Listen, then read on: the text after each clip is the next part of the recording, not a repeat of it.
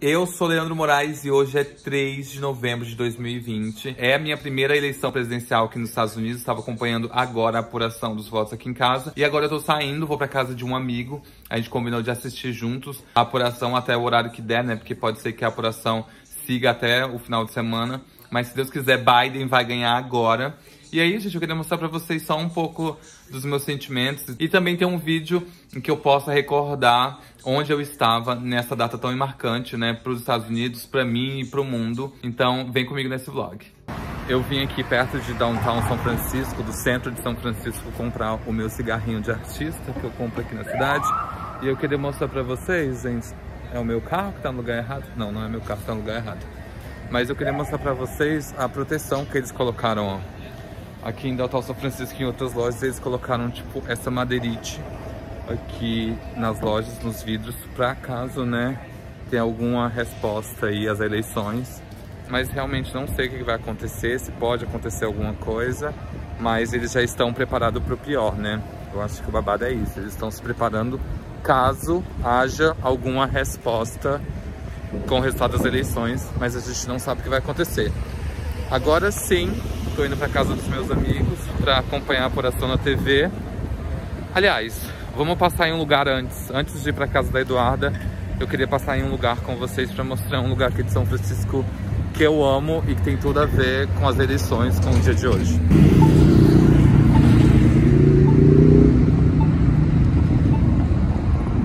Meus amigos estão me esperando e eu tô aqui, gente, dando volta pela cidade, mas é culpa de vocês, é por vocês, meninas. Porque, né, eu tô pela cidade e eu falo, ai, que tal ir ali em Downtown, né, mostrar uma coisa. Aí eu vou lá em Downtown. Aí eu falei, gente, o Civic Center também é lindo. Vim aqui. Aqui, ó, gente, tava tendo votação até agora, ou ainda tá rolando, entendeu? Gente, eu não sei tudo, entendeu? Mas toma belas imagens. Ai, gente, isso aqui é muito fofo. Eu não sei se vocês conseguem ver, mas um prédio colocou assim nas janelas, né, um coração ISF São Francisco. Deve ser provavelmente um prédio que tá construindo ou um prédio que tá vazio. Posso entrar? Oi, amiga. Cara, ó, eu sei que olha, azul só que tá verde. Amiga, eu também vi toda de verde. Mas aqui, ó. Verde é esperança. Verde é esperança, verde é sorte. I'm here to watch Biden wins. Gente, essa camiseta do Gilbran. Olha, eu vou encomendar a minha. Gente, maravilhosa. Roqueira! Gente, vocês assinaram os papéis dos direitos de imagem? Tá podendo... A minha não vai divulgar. Oh my god, this is huge. Look. O esmalte Ivy Park. Entendi. É o nome do esmalte. Gente, eu amei. Eu não tinha visto essa peça no site. Eu achava que era tipo duas peças. E mostra o chapéu reversible. Os dois. Olha, combinou tudo com a bolsa. E a cor dessa pessoa favorita é verde, entendeu? É rosa. É rosa. Eu tenho uma dessa também, mas a minha é tipo marca-texto, entendeu? É uma lanterna na realidade, né, amiga? A minha. É. Olha quem tá aqui, Sandy Júnior. Aproveitar a oportunidade aqui no canal do Lê, eu queria agradecer Beyoncé, obrigada. Eu não tava em casa, eu vou marcar ela. Caixa, mas os meus funcionários pegaram pra mim. Obrigada. Baby comprou uma balinha que altera o paladar da gente. Então, tipo, muda o sabor de algumas coisas e ele quer que eu experimente, entendeu? Eu tava tomando uma cerveja e isso é obra dele. Aí agora a gente vai de bala. Não o negócio, gente. Não, gente, para de pensar. Ah, eu tenho que mastigar, não? Não, só ouvindo na minha língua. Ok, gente, eu vou acelerar o vídeo porque senão eu vou ficar aqui o dia inteiro.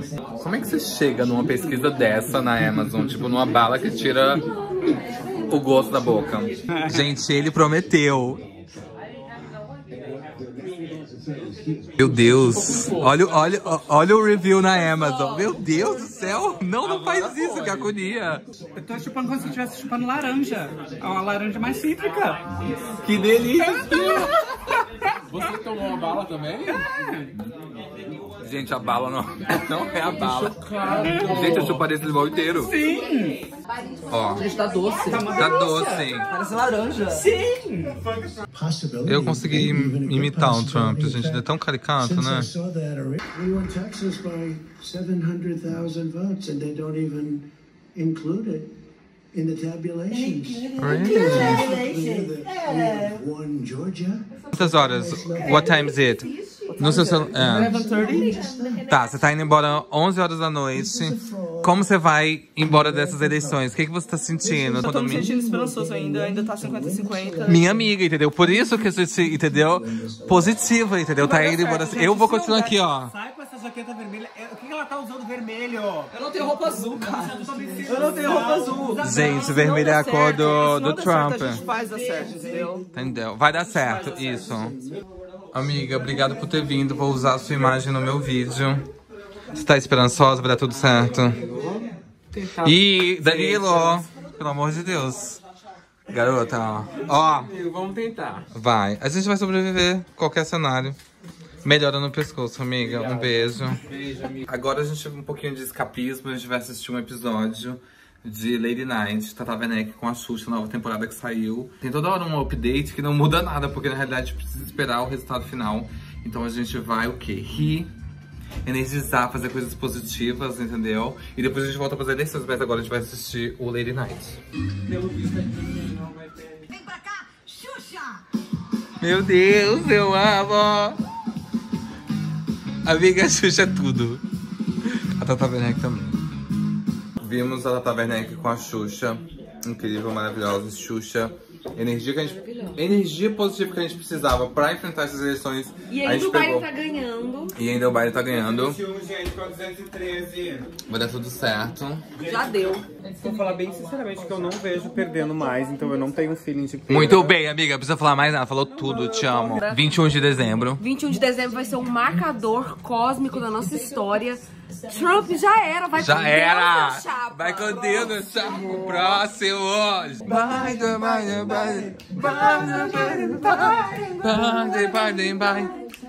Gente, o baile só ganhou com essa energia daqui. Já ganhou, só por causa disso. Claro que tem que ganhar. Fofo. Porque... São exatamente meia-noite e 42. Meia-noite e 42, gente. Não tem resultado ainda. Eu vou pra casa dormir, porque Biden ganhando, Biden perdendo meio trabalho, né, amiga?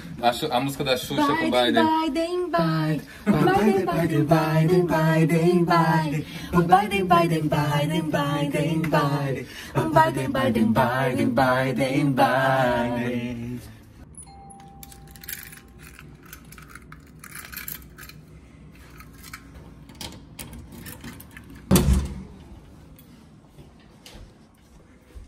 Meu Deus, Rafael, cadê a torcida pelo Biden? Cheguei em casa, o Rafael já estava dormindo, entendeu? Cheguei aqui achando que a gente ia fazer uma quinta festa, entendeu? Que a gente ia ficar pilhado até ver o resultado, mas o Rafael já estava dormindo. E eu estou, tipo assim, super tentada a dormir, então é o que eu vou fazer mesmo. Mas consegui cumprir a meta de ficar bem bêbada, entendeu? Ai, gente, foi uma boa ideia. Vou levar vocês pra gente tirar juntas essa maquiagem no rosto, né? Porque vou ter que tirar essa maquiagem do rosto, então é bom que vocês vão comigo.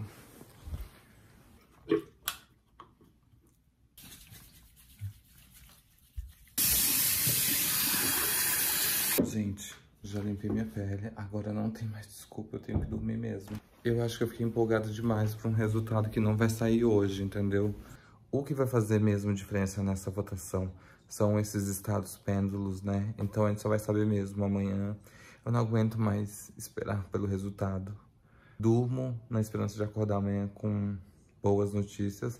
E amanhã cedo a gente se vê. Amanhã cedo a gente começa o dia juntos, assim eu espero. Lembrem sempre de limpar a pele.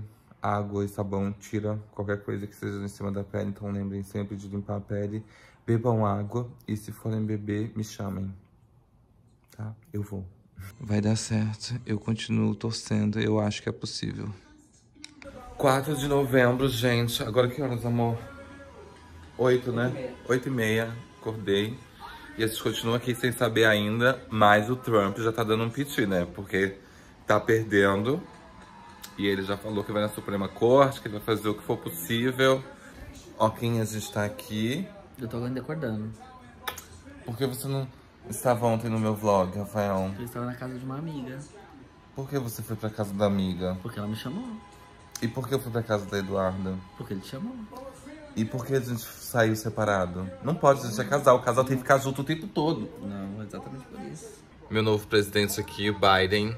Acordei com o Biden na frente. Mas a gente tem um longo caminho ainda na apuração de votos. Positivas, sempre positivas. Gente, tô na rua agora, são 5h30 da tarde. Saí pra cidade pra fazer as minhas entregas, né? Vai até ser muito bom, porque normalmente quando eu faço entrega eu coloco meu podcast, eu coloco uma música, sei lá, e eu fico escutando e eu, tipo, não fico vendo WhatsApp, não fico tanto nas redes sociais, então vai ser bom até pra eu esquecer um pouquinho dessas eleições. No jornal, o pau tava comendo o dia inteiro, e aí quando eu parava pra dar atenção, não tinha nada de novo, entendeu? Mas como, né, é um canal de notícias, eles precisam ficar requentando aquilo, fazendo daquilo, né, um tema pro dia inteiro, gente. Então tudo bem, né? Mas aí vai ser bom agora que, além de fazer um dinheirinho extra que eu preciso fazer, eu vou aqui escutar meu podcast, eu vou escutar minha música. Já acabou a quarta-feira também, tô indo dormir agora.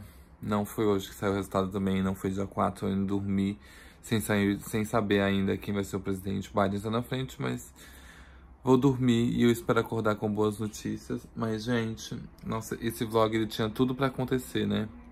Mas não tá acontecendo nada. As eleições aqui é isso, tem que esperar. One eternity later. Sábado, 7 de novembro de 2020, acordei agora umas 11 horas. Eu me permito dormir até mais tarde no sábado. E acordei com a notícia que o Biden ganhou, gente. Ai, que feliz! Gente, nossa, novos tempos, novos momentos, tô muito feliz. E finalmente esse vlog tem um final. Na realidade, ainda não tem um final porque eu combinei com os meus amigos a gente ir pra cidade, a gente vai comemorar lá. Então tem mais imagens da cidade. Mas finalmente, cara, quase uma semana de apuração, eu tava bem tensa, nada tava definido ainda. Mas finalmente temos um novo momento nos Estados Unidos, um novo momento no mundo. Empolgada demais. Agora eu vou lavar essa cara que realmente eu acordei, vim conversar com vocês. Desculpa o bafo. Vou agora escovar os dentes, vou agora tomar um banho. Vou agora me preparar pra comemorar essa vitória. Tô muito, muito feliz. Deu certo, gente, deu certo. A gente já tá chegando aqui na Castro agora. A Castro, que é famosa, né, por ser um bairro LGBTQIA+, né, desde lá dos anos 70.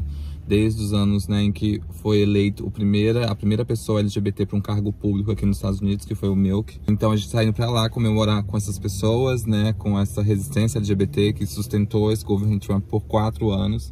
E estamos indo lá para celebrar também com os nossos amigos. Eu tenho minha amiga Lucas de LA que tá aqui, tem nossos amigos daqui, então a gente vai comer alguma coisa e a gente vai dançar e celebrar na rua com todos os cuidados, porque a gente continua numa quarentena. Mas, gente, hoje não dá, hoje é um dia histórico, entendeu? Não dá pra eu ficar em casa celebrando sozinho, eu preciso abraçar os meus amigos, eu preciso comemorar essa vitória. Você também deveria ter comemorado, você também deve comemorar essa vitória, porque é muito importante, muito, muito, muito. Gente, não sei cadê as meninas.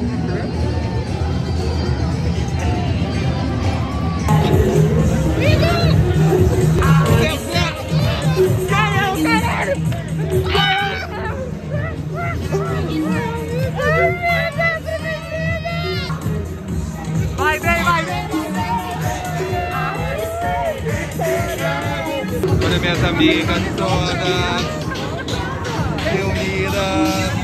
Bora, café de casa! Bora pro café de casa!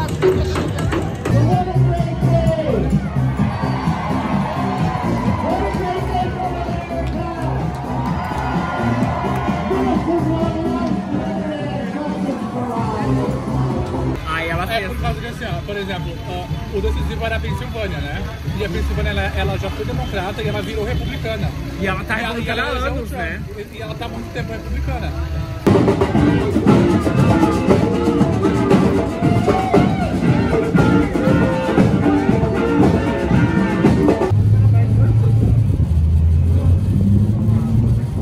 Amor, essa dourada me deu uma... Eita, meu Deus. Só tem uma. Meu Deus do céu. O que tá acontecendo? O que é isso? A briga. Como explicar uma Truly? Isso aqui é uma água com gás, com álcool. Com álcool, ela é transparente, inclusive. Uma assim. água com gás. Uma água com gás, é. Com álcool. Com álcool. Ó, Essa é outra marca. goiaba, não posso nem triscar. É goiaba, ruby, grape?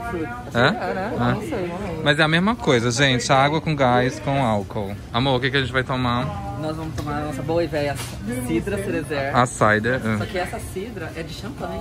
Ah, ela Olha é? só, Nunca vi. Olha aqui. Ah, eu achei chique.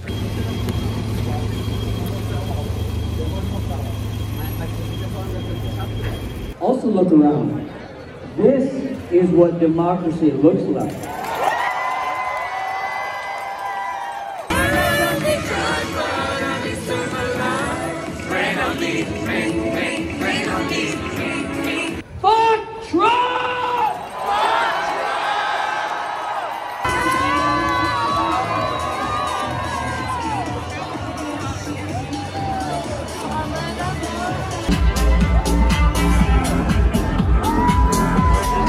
girl like you.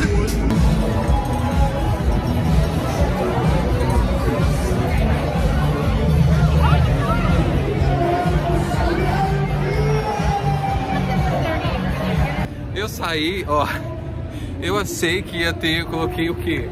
Porque tinha que usar uma coisa azul. A única coisa azul que eu tinha era esse colar aqui, gente. Então eu tive que, ó, vocês estão me ouvindo? Eu saí assim, ó, hoje pra rua, azul. Mas tira que dá pra ver que tá sem manga. Mas eu tô com muito frio. Sem manga. Às vezes a gente tem que saber escolher a roupa que a gente vai sair. Eu errei, ó. Aqui em São Francisco há 2 anos, eu ainda não sei a roupa que eu tenho que usar quando eu tenho que sair. Eu sempre acho que vai ser ensolarado e que eu vou me divertir horrores, entendeu? Eu estou me divertindo horrores, mas eu tô muito pelada. Eu devia ter vindo mais preparada pro frio. Gente, aqui ó, o que eu fiz? Coloquei a jaqueta, né, de couro por baixo aqui, ó. Vai ter o discurso agora às 5 da tarde, a gente vai assistir aqui ainda na casa, a gente vai ouvir, eu acho que, né, não tem um telão lá, mas talvez tenha. E aí depois a gente vai pra casa da Eduarda, que a gente vai beber mais. E a gente vai ver o show da Kylie Minogue, do novo disco dela, Disco. De terça a sexta nada aconteceu. Não tinha motivo pra eu estar fazendo um vlog pra vocês, entendeu? Hoje tem muito vídeo, entendeu? Porque hoje aconteceu alguma coisa, entendeu? Hoje eu tinha alguma coisa pra contar.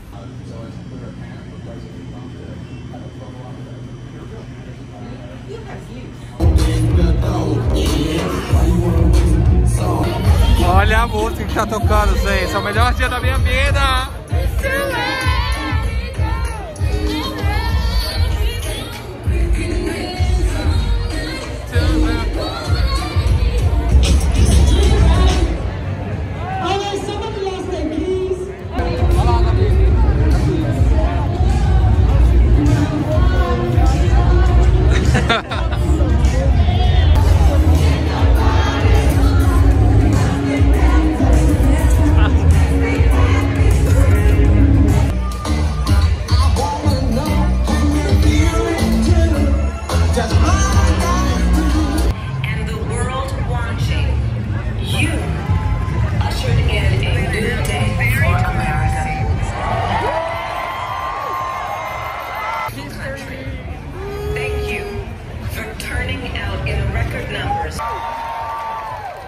Eu vou chorar.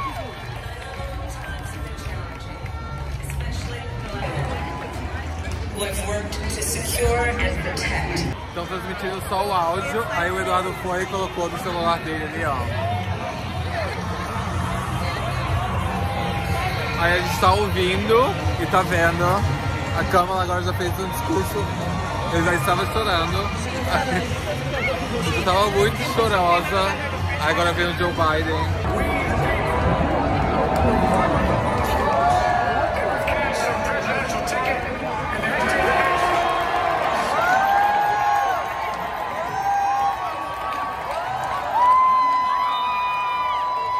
Vamos aqui, ó. Vamos estar tão felizes aqui, né?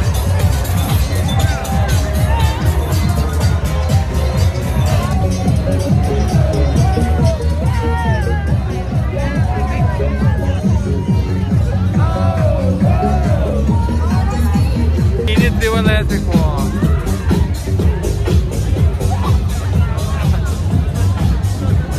Gente, meia-noite, dia 8 de novembro, já é domingo.